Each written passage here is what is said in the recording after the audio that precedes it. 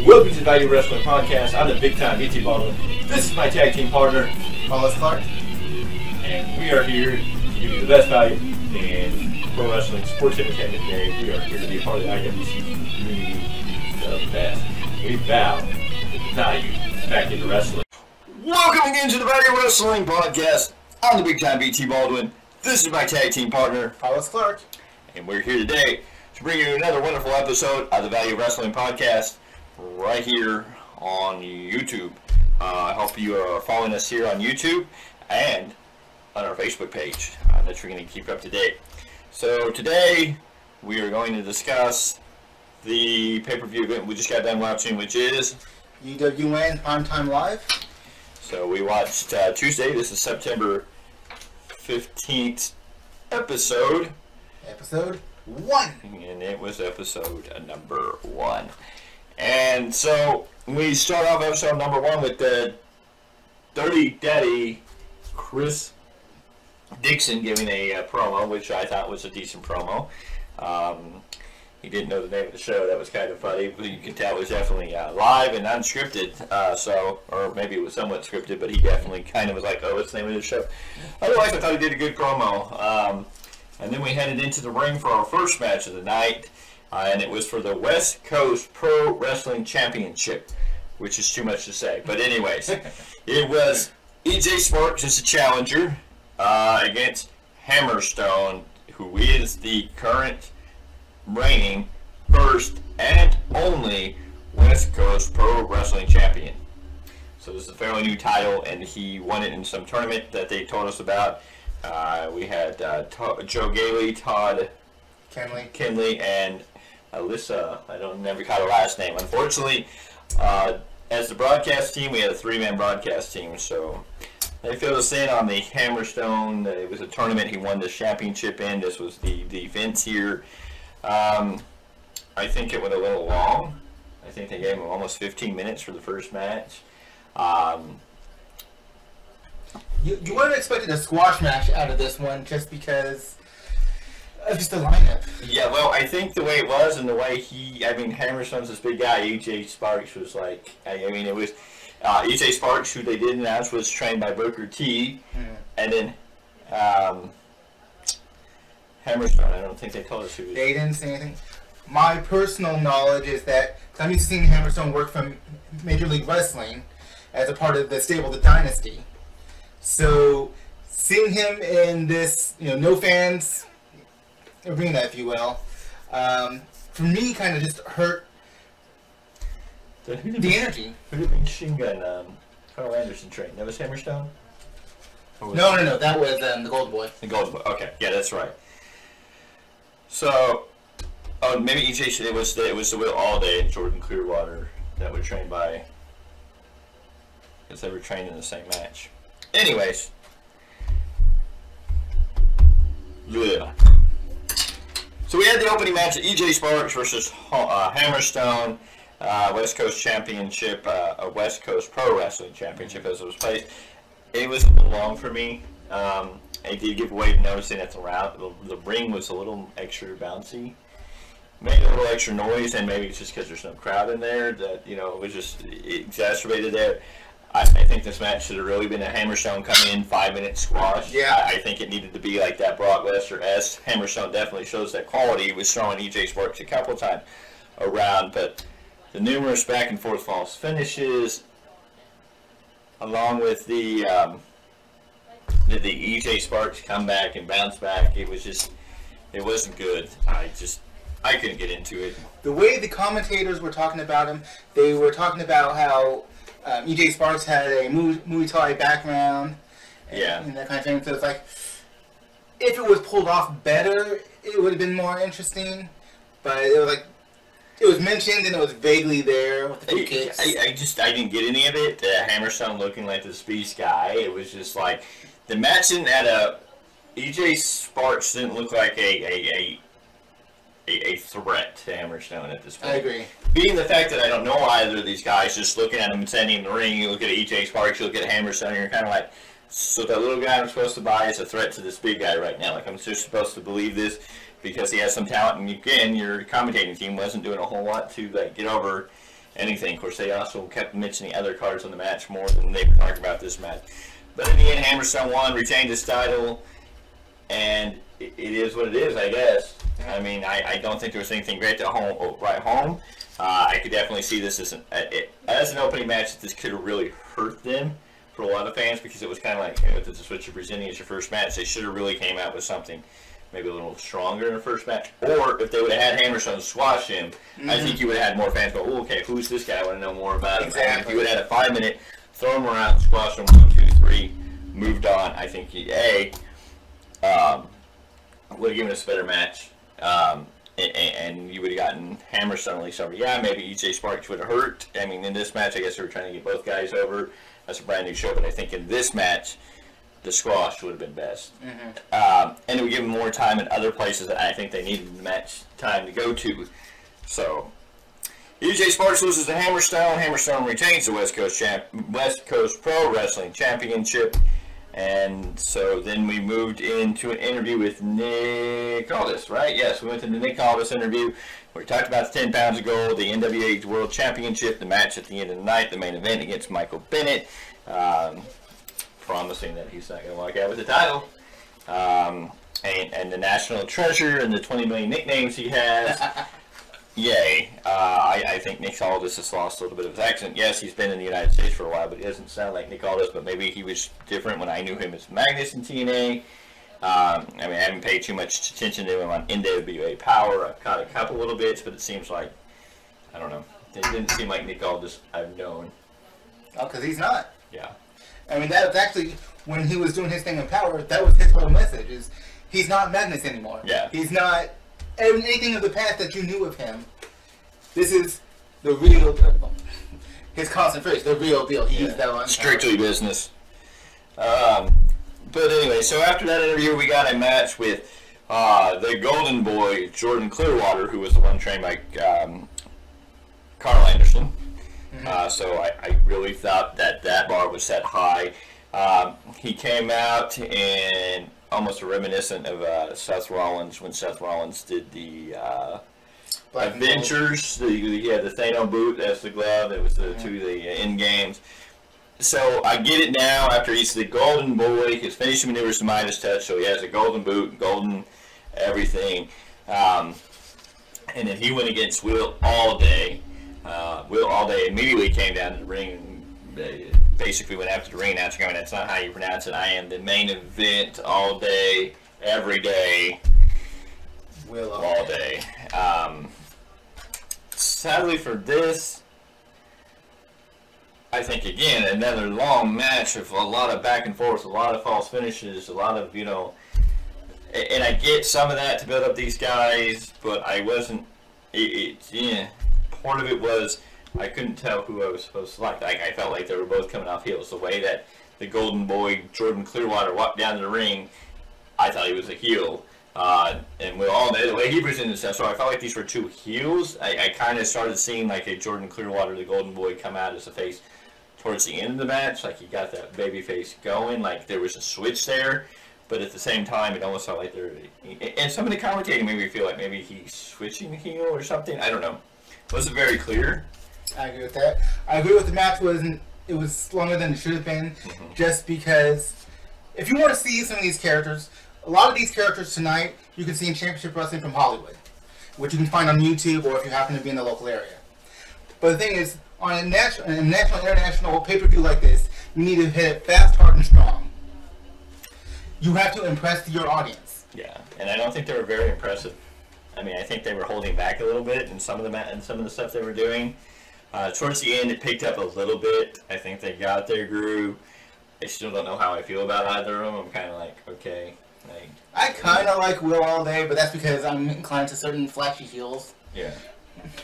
I could like Will All Day. I just need to get know more of him. Oh, for sure. This match, I wouldn't say it was one of the better matches, just because they both, I felt like they held back a little bit, and it was a little bit sloppy, but, I mean, for their for this first match to see. It was what it was. And of course, Jordan Clearwater, the Golden Boy, wins, and I guess they're pushing him. I guess it's the other thing when you say Machine Gun, Carl Anderson trained him. The expectations that bar rises. Oh, for sure, I can understand that. And then the whole time they were selling him as some threat to the 10 pounds of gold. There was those little moments, not a whole lot, but a couple of mentions about him wanting that gold. Trying to plant the seeds. Yeah, so you're thinking, okay, so this guy should be in the upper mid card, upper main event, and I was just kind of like, I don't know. Low card for now. Developing. So then we went into the women's match. Killer Bay, Heather Monroe, versus Camilla, the Brick House. Camille, the Brick House. The Brick House. Like I said, she looked a little bit like China to me, in essence. On NWA Power, she kind of presented very China-esque. Yeah, and I think towards the end, when she came out again later, it was very China-esque, and then she was called the insurance policy. They did mention that she was an insurance policy for Nick Aldis previously. So, yeah, there was a lot of back and forth there of, like, okay, this may be the present-day China, or at least what they're trying to sell out. Except she looks like she can wrestle a little more than China could, so... If you want to understand Camille's story, all you gotta do is watch the 20 episodes of NWA Power. Because a lot of that is the focus between Nick Aldis, Camille, and the formation of Strictly Business. So... But if this is your first time seeing her, you still got the general gist of what she's about. Yeah, yes, no, they definitely did that. And later in the show, she makes another appearance, so we'll get to that. Camille does win simply with a spear. I don't think Killer Bay, Heather Monroe, really did anything for me. I don't think she got a little bit of offense, but it was mostly Camille. Oh, she got a fair amount of offense. Okay. But that's because you were back and forth doing those things. Yeah. Setting up. But I still would agree with you. Heather Monroe, she's okay, but she's not a main eventer to me. Yeah, I guess she felt like a jobber, and Camille treated her like a good jobber in some ways. So then we moved into the tag team match, which I think at this point was a complete waste of time on this card. This was a stupid match. This was a waste of a match in my eyes. You had the Tribe, Navajo Warrior, and Hawaiian Lion taking on the Wolf Daddies, Wolf Zaddies, Jacob Cabrera, and Bad News Tito. And this match broke down in the midst of it, like all four competitors were in the ring, and the ref wasn't even trying to do anything. You know, she walked over to one group and said no, and then walked over to the other two and said no, and then she just kind of gave up on the whole thing, and the whole thing just kind of collapsed in on itself. Several false finishes, several delays, and like there was that one pin attempt on the Wolf Zaddies. I forget which one had it. The Tribe had the pin, and the other guy got in there, but his buddy kicked out, and they still tried. Oh, he made the save. I'm like, no, the other guy kicked out. I mean, it wasn't impressed, and there's some other stuff we'll get into here. I wasn't impressed with either team. It looked like two young guys against two old dudes, and nobody came out a winner because it went to a time limit draw, which just tells me we're going to see this match again sooner than later, and I'm like, I don't know if I do. I mean, I'm like, neither team did anything for me. I look at the Tribe and go, okay, these are two old guys trying to hold on to the glory days of what was, and the Wolf Zaddies, I don't even know what that is. And I don't know who they're supposed to be because you have Jacob Cabrera and Bad News Tito. I guess I need to learn who they are and why their name, what they coexist to better understand it. But I mean, I've seen them like once or twice before, and I still don't know. So don't feel bad if you don't understand.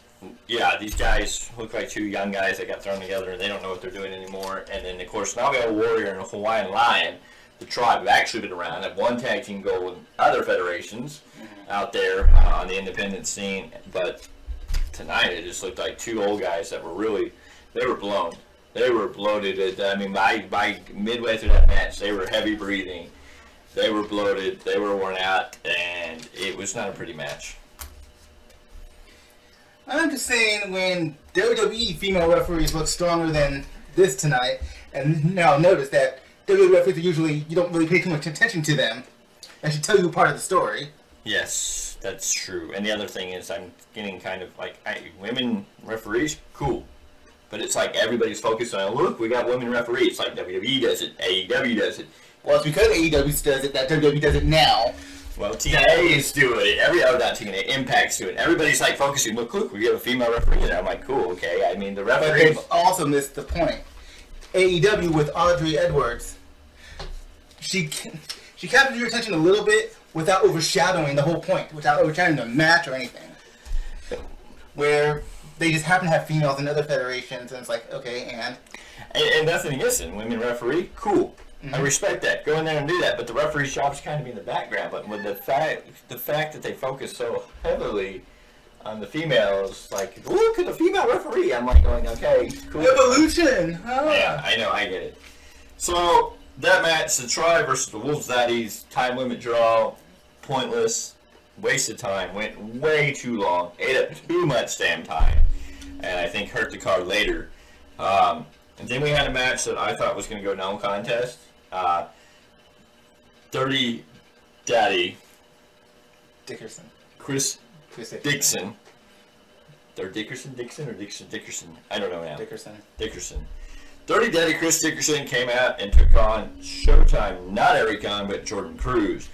Dirty Daddy immediately took out Jordan Cruz, beat him on the ground. It looked like they were going to carry him off. Dickerson was in the ring shooting a promo. Again, another great promo, basically trashing, going, hey, is this the crap you're going to send to me? I'm too good for this. Yeah, I don't know, kind of an Austin era type of feel, like, yeah, this is all you got. It was good. He kind of got me interested in who he is, even though I don't know much about him. At least he was an entertaining point. One, he was a trash talker. Two, he was more intense than the rest of the card up to that point. Oh, yeah, definitely. And that was a heavy favorite in that whole match. That he was, the favorite. But I thought this was going to be a no contest because he already beat up the guy. He's shooting a promo in the middle ring, and then the guy gets back in the ring. It's Jordan Cruz. You want some more? You didn't get enough? Hey, and then he got back in the ring, and there wasn't much of anything to really write about. It wasn't a very long match, thankfully. He did a good job. The Dirty Daddy Chris Dickerson won with a Death Valley Driver. 1, 2, 3. The match was over, and it was like, okay. Jordan Cruz is nobody. I don't know why he even has the name as Showtime. I mean, he should just be Jordan Cruz. First of all, Skipper had that name beforehand. That nickname is also used with Eric Young. It's also used in association with Sting. Well, why is he using Showtime? I don't know. So, it's like, yeah. I love that Showtime when this thing would say it's Showtime and Eric going and be like, listen to me, why is he after me? And you got to go back to TNA, way back when Sting got there, and Eric Young and Team Canada. Team Canada was around, because that would have been that era when Sting would keep saying Showtime, and Eric Young would be like freaking out. Why is he want Showtime? It was quite entertaining. Which is also funny, because he was using it in WCW. So yes. It's not like it was anything. It wasn't anything new as a part of his shtick, but it was entertaining. So that takes us to the United TV Championship match. United TV Champion Dan Joseph, who heavily reminded me of a Bryan Danielson. Not a Daniel Bryan, but a Bryan Danielson. I'm sorry, Dan Joseph is good, but he's no American Dragon. No, he's not an American Dragon, but he looked more like a Bryan Danielson to me in a moment as a bad joke. And then he took on Levi Shapiro, which I guess you know more about Levi Shapiro than I ever known. I've seen clips of him. I know in certain indie feds that Brian Zane has managed him. Well, then Brian Zane knows more about him than both of us. I would hope. I don't think this match did anything other than fill a time slot. This match was quick, which I think was rushed because the other matches went too long, and I think they were trying to force this to be a quick match. So, stand by. So we had Dan Joseph versus Levi Shapiro. It was a quick match. I think this was a... It was a match. It was a match. There wasn't anything to write home. I mean, there was nothing to say other than... there wasn't not much to say other than the fact that Dan Shapiro came out with a quick drop kick in some moment. It was kind of quick to wait when it was just bang, bang, bang. And I think that's because the other matches ran long, so they were trying to quicken up time. I think this didn't help either Dan Joseph or Levi Shapiro in any way, shape, or form. It didn't really let him develop anything. I mean, obviously it didn't look like it was going to this grand storyline. But as a quick introduction, you have Dan Joseph, who's the TV champion, point across there. Levi Shapiro, heel. That's all you really need to know. Yeah, it introduced him, but I mean, again, it was like we had this match really long, this match really long, this match Right. really long, and then we had this really quick match, and it's like maybe these two guys should have had more of that time to give us a little more to them. Or like, you know, if you would have had the EJ Sparks versus Hammerstone match, this is that quick squash, maybe this was, you know, where we could have got more time to get to know these two guys, because I'd probably be more interested in these two guys because they seem to have more character development than the EJ Sparks and the Hammerstone. I agree with that. And I would have built the Hammerstone as a monster, you know, come in and beat the crap out of that guy. So, it was a quick match, 1, 2, 3. Dan Joseph wins, retains his title, and there's not much else to say. It was quick. Finally, the NWA World Championship, the 10 pounds of gold was on the line. Mike Bennett versus Nick Aldis. Mike Bennett came in the ring first, had his music play, and then we had the big dramatic spill out of, oh, he's gone back to his name Bennett, and his wife, even to support him, is taking his last name, so it's Maria Bennett, because... It's Mrs. Bennett. Yes, Mrs. Bennett. Because in that other federation, they had him take her last name and had him as Mike Kanellis in that other federation. And now she's trying to support her man. And I'm going, he was Mike Bennett way before this. He was Mike Bennett in Ring of Honor. He was Mike Bennett in TNA. I'm like, just because WWE screwed it up and wanted to come up with their own name and go, oh, Mike, you're married to Maria. Maria's last name is Kanellis. We're going to just call you Mike Kanellis because we have control over that crap. And then we're going to put you out there with a great beginning, beautiful song, beautiful setup, the power couple, and we're going to give you this great thing that everybody goes, ooh, this is going to be interesting, and we're just going to crap on it, take you off TV, and never do a damn thing with you. And then a virus is going to come along, and we're like, okay, we're going to fire you. Oh, no, we're not going to fire you, we're going to lay you off. And then we'll see what happens. And that was just running WWE. But anyways, Mike Bennett, they did this whole spiel, though. That's just irritating me, because I'm like, okay, thanks. I know what you said for the casual fans to make the connection to get them over, but I was still like, even the casual fans, he didn't have nothing but a cup of tea in WWE to really be anything. But for those casual fans, that's all they have. Not everyone watched ROH back in the day. Not everyone watched even his TNA run. Like, there are more fans, I think, that know him from his TNA run because it was a big deal at the time. But for a lot of, when you're looking at from an international perspective, the little bit they know about him, they just know him as Kanellis. Hopefully it's going back to Ring of Honor. Actually, he's already done a podcast with Ring of Honor, even before this. Yeah, hopefully. So there's a good shot that, as I understand it, like once Ring of Honor is bringing back their live events, no fans, blah, blah, blah, like everyone else. That's why they have the Pure title tournament. I don't know if he's a part of that, but it looks like he's going to have a spot with Ring of Honor. So hopefully we'll see the Kingdom come back. That's what I'm hoping. So I did not like the second iteration of the Kingdom. here's one thing I do have to say, Mike Bennett, grow your hair back. Right now you look too much like a crazy Gary Gunn. I'm like going, it doesn't work for him. Or maybe that's just what you need. A little bit crazy. No, I mean, yeah, I can get a little bit crazy, but I kind of like that Mike Bennett. I like that Mike Bennett from TNA. That suave, the beard, the hair short. He got me. This one was like, I don't know. Anyway, so Mike Bennett's in the ring. Nick Aldis comes down. No music. Of course, it's his normal thing. The match starts pretty quickly, and all of a sudden, Mike Bennett with a spear, and everybody getting spear happy. I don't get this nowadays. It's like everybody has to do some form for variation of the spear. But anyways, very beginning of the match, Mike Bennett spears the referee straight out of his shoes. I mean, he definitely messed up. I mean, it's not like he meant to get the referee, but... No, it wasn't intentional. Nick Aldis stepped out of the way. He went for a spear. The referee just happened to be in the wrong place, wrong time. Referee went down. Referee was out for the rest of the match. This match spilled out into the outside. Nick Aldis took out Mike Bennett with a tombstone power driver on the rampway. And then went to go get his 10-pound of gold and walk out, and Maria Kanellis came out, or not Maria Kanellis came around. She was out there. She came out with Mike Bennett and tried to be like, no, you're not doing this. You're not leaving. You're not walking out. Nick Aldis told her, oh, you better just get out of the way. And all of a sudden, the insurance policy returned. This is for Camille. Made her presence as the insurance policy to back off. Miss Bennett. Mrs. Bennett, correct. So, Nick Aldis has Camille, which Wonder how Mickey James feels about that. Well, I mean, she's been in the insurance policy, and even when that relationship ended as an insurance policy, she became a member of Strictly Business. Yeah. So, I mean, she's been around for the last 2 years. We'll have to see. Oh, there was a lot of false finishes in this match. It was like false finish. And I'm like, the other thing was there was a lot of false finishes throughout this whole show, and I'm like, a couple false finishes good, but every freaking match seemed to have like this, oh, we got off there. And maybe they're trying to get this first week and let everybody get there and move off and everything, but I was like, oh my gosh, I'm getting tired of false finish. Well, it's always so much.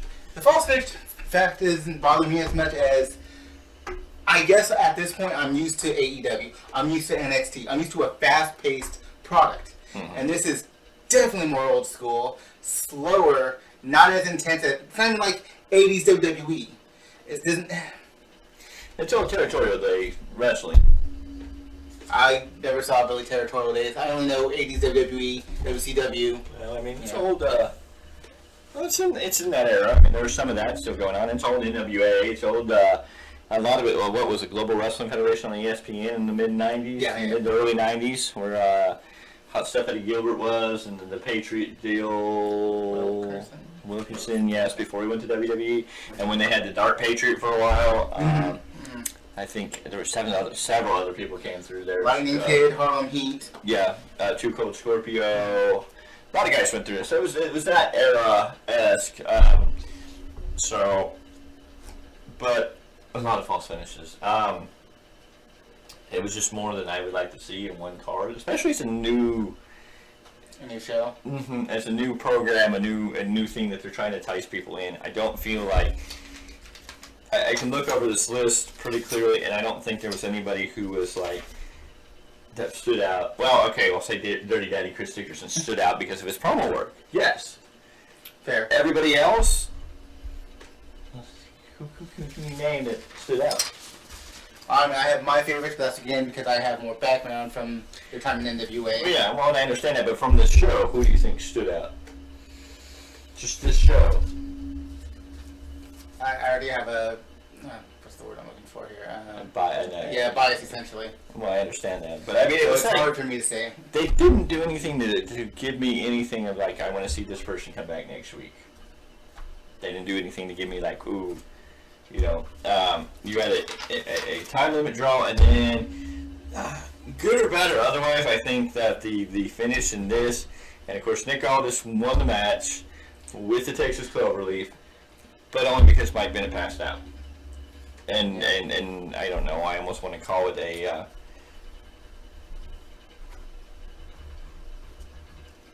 Bret Austin. Well, yeah, because especially when you look at the clips that WWE puts out all the time, it's like it's just that thing like, okay, so yeah, he passed out, therefore he won. Yeah. I think it was weak. Nick Aldis, you need to tighten up on that Cloverleaf. Like, you need to like sit back a little more. Like, it was a weak Cloverleaf to me. I mean, not impressive. I wasn't impressed. I'm sorry. Just in that match, I wasn't impressed. I just thought there could be more. I get the passing out. At least that keeps Mike Bennett from not looking weak. Gives him time to redeem himself. Says, you know, I didn't really give up. I didn't quit. You know, Exactly. I passed out. He has a redemption value to him. What they do with that will be key. Yeah. Hopefully, maybe that'll tell me that they're going to lead Mike Bennett to getting a rematch against Nick Aldis, and hopefully at some point Nick Aldis loses the title. Because from what I understand, Nick Aldis has held the NWA World Championship for a long freaking time now. He beat Cody Rhodes, and Cody Rhodes has been in AEW for almost 2 years now. So I mean, Nick Aldis has held this title for a very, very long time. Because let's see, Cody Rhodes had that title, won that title just before. No, he won it from Nick Aldis. He won it from Nick Aldis just all in. Yes. I mean, before AEW was officially AEW, that was the first event they did together. He did win that title, and then he later lost it back to Nick Aldis. Cody Rhodes, American Nightmare Cody, excuse me. Yes. At All In, won the NWA World's title. At NWA 70 is when he lost it to Nick Aldis. Back. So Nick Aldis was a long champion before he lost it to Cody too, because he'd gone for a while there. I don't know. I don't remember exactly how long. It wasn't. I think it was like 6 months. No, it's not the 2-year reign that he's got going on now. Which tells me NWA needs somebody to beat him at this point. Not necessarily, because you have to understand, kind of like AEW in the beginnings when they didn't have TV. Yeah. NWA for a long time didn't have TV. They didn't have NWA Power for a long time. Oh, yeah. So as an independent, it made sense for him to be a long-time champion. Oh, yeah. But at the same time, we're introducing him. He's going to be there, but at some point, this definitely means he's got to lead to somebody taking him off. Mike Bennett's a great person they have right now. I don't know who else they'll have. Hopefully, we'll see more people. Hopefully, James Storm will show up, because last I know, he was affiliated with NWA. He was, but his contract apparently ended in February. So he's a free agent right now, which is weird because he's also won half of the NWA Tag Team Champions with Eli Drake. How did him and Eli Drake become Tag Team Champions? I tried to get you to watch NWA Power. You're like, no, let's just start from this show. No, that's fine. I said start from this show so I can start where I am and give my full, honest commentary. I just don't know how. I guess because I'm looking at Eli Drake from TNA. And he's not that much of a different character. Well, he was a little different tonight because he did come out and do a promo. He did his face, but that's still, if you look at a lot of the same mannerisms are the same. No, a lot of the same mannerisms, and it was really kind of weird for me to be like, oh, what the hell? But I didn't know him and James Storm were a tag team. That's an interesting duo. It is.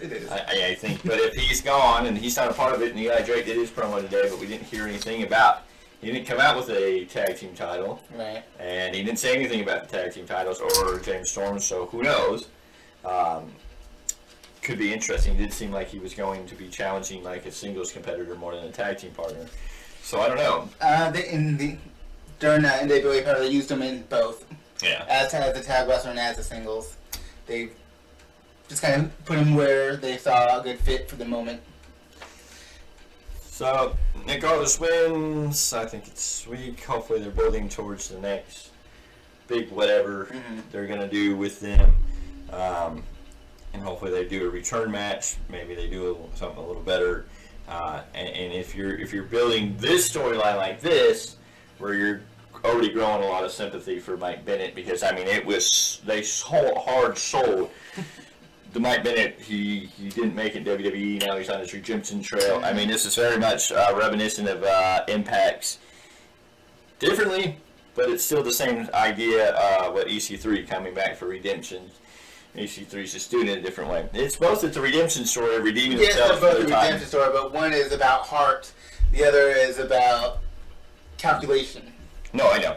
And EC3 is doing it more viciously, where Mike Bennett was supposed to be like, oh, come on, feel sorry for the babyface. And he built him that way, yes. He passed out tonight, and he got the Stone Cold treatment, as we've come to know it nowadays. And so that definitely puts him on an echelon where he should be in line for, the redemption of the title, and that should be the big payoff in about 3 months, hopefully, if they do it right. A slow burn, slow build. Maybe you have one more match and let Nick Aldis win by dirty means or something, or maybe have them both go to a double disqualification in the second match, and then 3-4 months down the line, turn of the year, going into the next year. I definitely think that's when you set up Mike Bennett to win that title. Could be. I wouldn't be mad at it. Oh, I wouldn't be mad at it. I think it would be a great direction for him to go, but we just have to wait and see. So that has been the pay-per-view in UWN Primetime Live. That was episode 1. Next episode will come out Tuesday, the 22nd of September.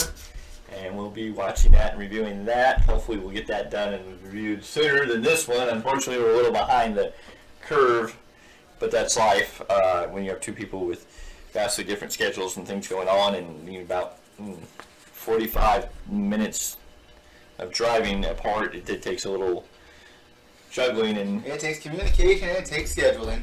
So that's been it. That was the pay-per-view review. We thank you for joining us on this. We hope that you will go ahead and hit that thumbs up and tell us you liked it. Leave a comment below so we know what your feedback, thoughts, and ideas are. And make sure you hit that subscription so you can hit that bell. Yeah. You can ring that bell for notification. He likes it a little too much, I think. But yes, hit that bell so you're notified whenever we upload. Subscribe so we can grow as a podcast. We want to be one of the best, one of the top, and we love to hear from you. So make sure you drop a comment down below. Big thumbs up, and we thank you for joining us I'm the big time BT Baldwin. I'm Paulus Clark. And this has been the Value Wrestling Podcast.